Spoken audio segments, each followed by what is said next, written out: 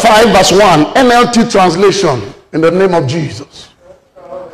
Romans 5 verse 1. Amana gadayaba. Everybody just speak in tongues more. The derebosata griaga. Zobrede agas gredononos. Thank you, Lord Jesus. In Jesus' name. Romans 5:1, it says, therefore, since we have been made right with God, or in God's sight by faith, we have been made right in God's sight by faith. We have peace with God because we jumped 7 times.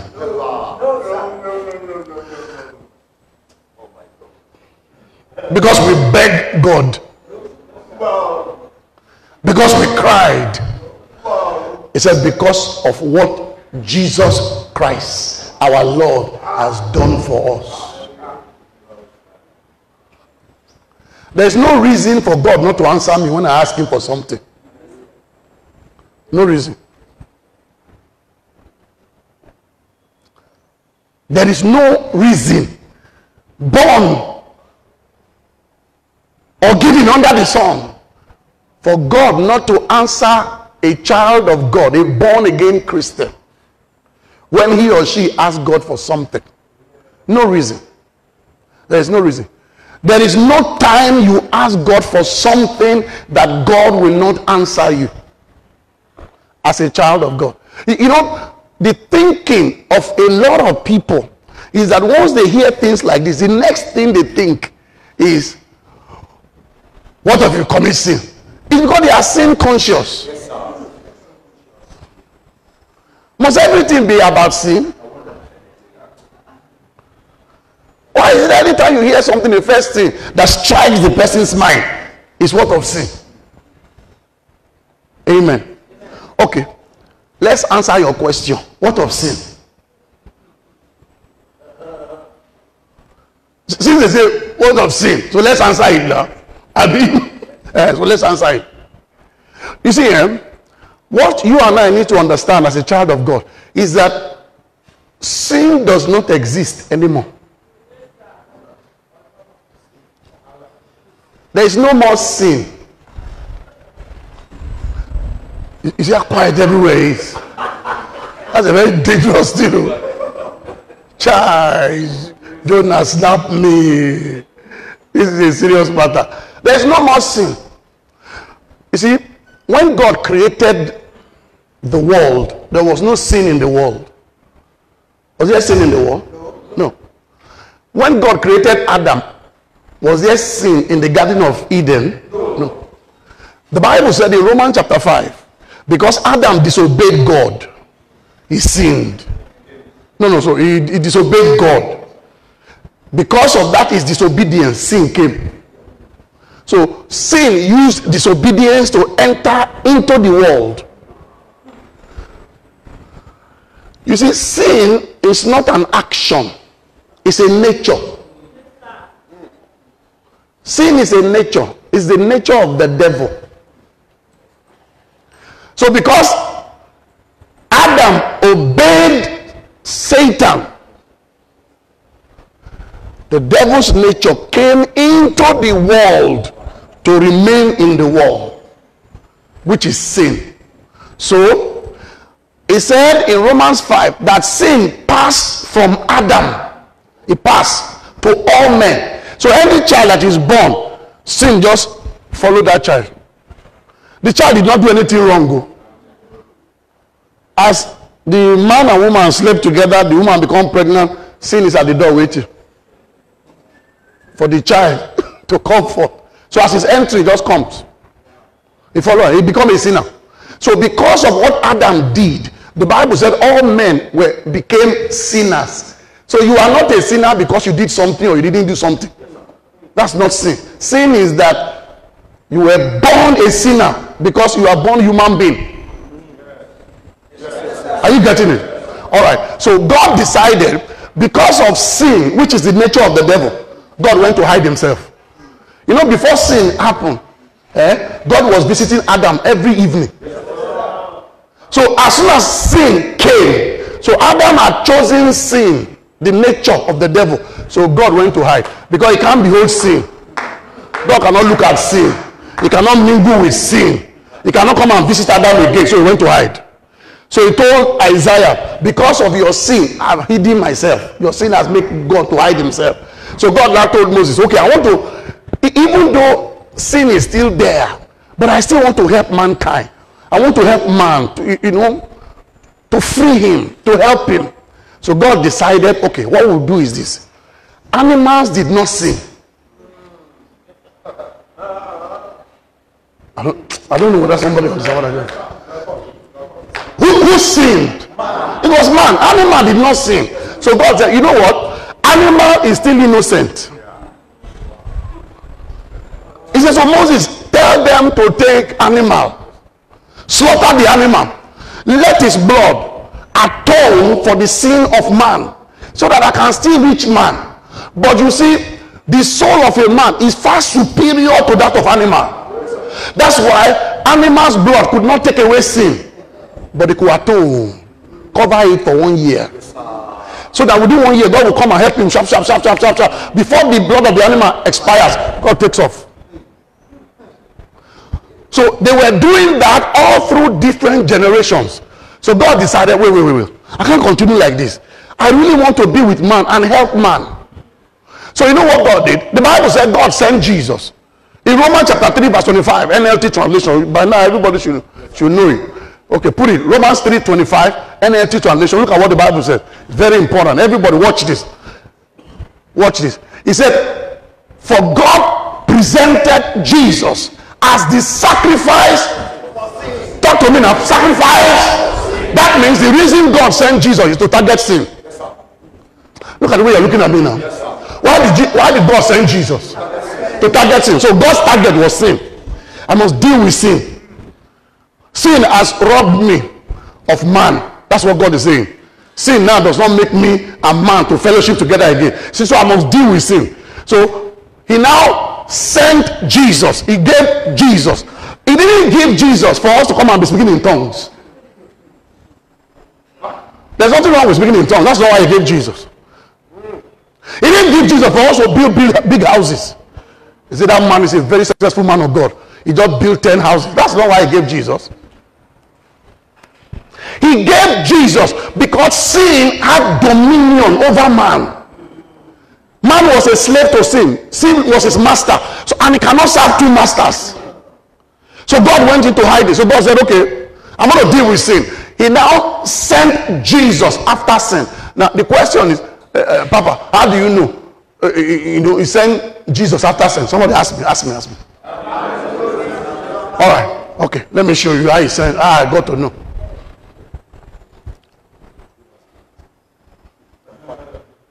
In Romans chapter 8 verse 2. Okay. See what the Bible says. Let's start from verse 2.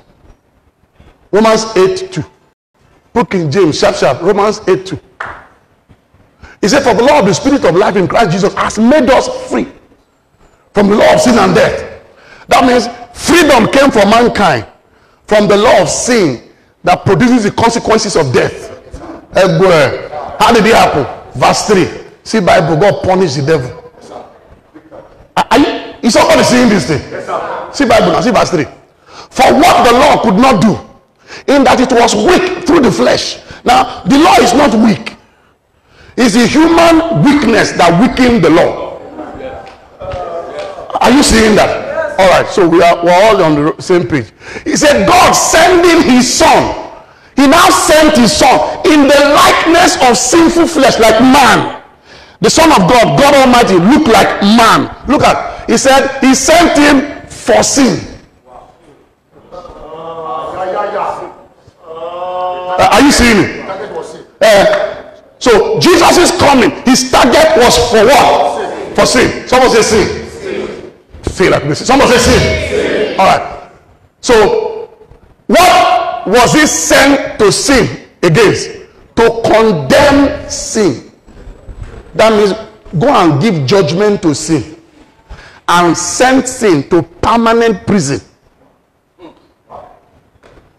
To condemn sin in the flesh. So how will Jesus do it? It's very clear. Can't you see? He will condemn sin. He will send sin to eternal imprisonment through his flesh. Off that fan so that I don't hear too much dust. I was having challenge with this thing. You could do as if you use fan all the time in your house. I'm very sensitive to dust. Where was I? To condemn sin in the flesh. So guess what? God now showed Isaiah in advance. You know what God showed him? He was wounded for our transgression, bruised for our iniquities. You see? So the punishment for welcoming sin, that Adam welcomed sin, God punished it on Jesus Christ. Jesus was not Adam in the garden. No. God said, because you didn't obey me, you went to obey the devil, and you now took sin, I will punish you. He will now punish Jesus for it. Punish him so heavily. In the midst of the punishment, the devil now took the matter up. Your father wants to punish you, I will help your father to punish you. The Bible said if he had known, he would have left Jesus. Because he didn't know what was going on. God was targeting sin. Am I making sense? So on the cross now, the devil now made them to take Jesus to the cross to nail him. So the father said, I didn't say they should nail you. I just said I will punish you for their sin. Because you want to become their sin. Yes, God, he said, how did he get it? He said about the devil. That's why you see that Jesus said, forgive them. They know not what they are doing. They don't know what is going on. They have no idea. So the devil is wondering, what you are doing? What are you people doing? You and your papa, what are you people doing? He's looking at Jesus on the cross. And he's asking him, what are you people doing? What are you up to? He says, Jesus says, get out. I don't have time for you. My father, forgive them. They don't know. They don't know what's going on. They don't know. In 2 Corinthians chapter 5, he said Jesus was made sin. That means he didn't commit any sin. So on the cross, after Jesus said, forgive them, they don't know what they are doing. The father now said, okay, that sin that is separating between me and them, I put it inside you, Jesus. You now remove all the sin, put it inside Jesus. So Jesus said, thank you. He said, now I'm going to die the death of a sinner. So sin and Jesus was now hanging on the cross. So when Jesus died, that's why I say condemn it in the flesh. When Jesus died on the cross, they removed his body to go and bury. Remember that body is not carrying sin. The body is not a sin. So both Jesus and sin are going to the grave. When they got to the grave, 3 days later, the Father raised Jesus back to life, but he left sin. Sin is in the grave.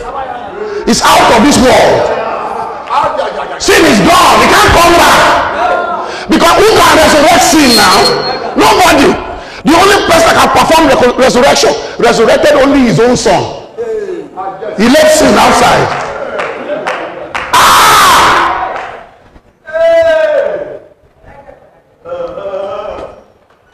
So he said, because of what Jesus has done, we have peace with God. Wait, I'm taking you somewhere very serious this morning.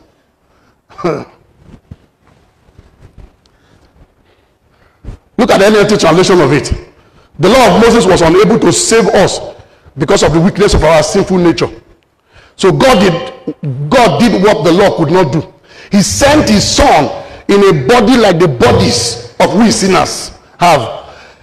And in that body, God declared an end of sin's control over us by giving his son as a sacrifice for our sins. So sin does not exist anymore.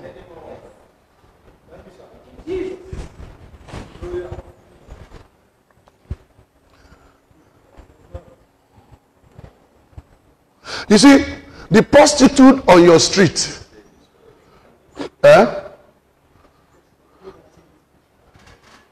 no, the Bible said the problem with that prostitute is ignorance, not sin.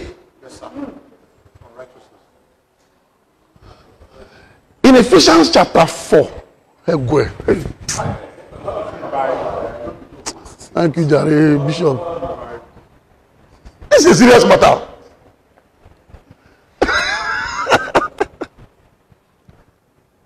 Ephesians 4, what verse am I looking for now? He said that because of the blindness of the heart, I think in verse 17, from 16, there about. Put King James. No, put King James so that I can really follow it. No, go on. All right. He said, verse 17. Everybody look at it. Verse 17. He said, this I say therefore, and testify in the Lord that you henceforth walk not as other Gentiles walk. That means don't think and live your life like those who are not born again yet. Watch you. In the vanity of their mind. Next verse. Having their understanding, what? Darkened.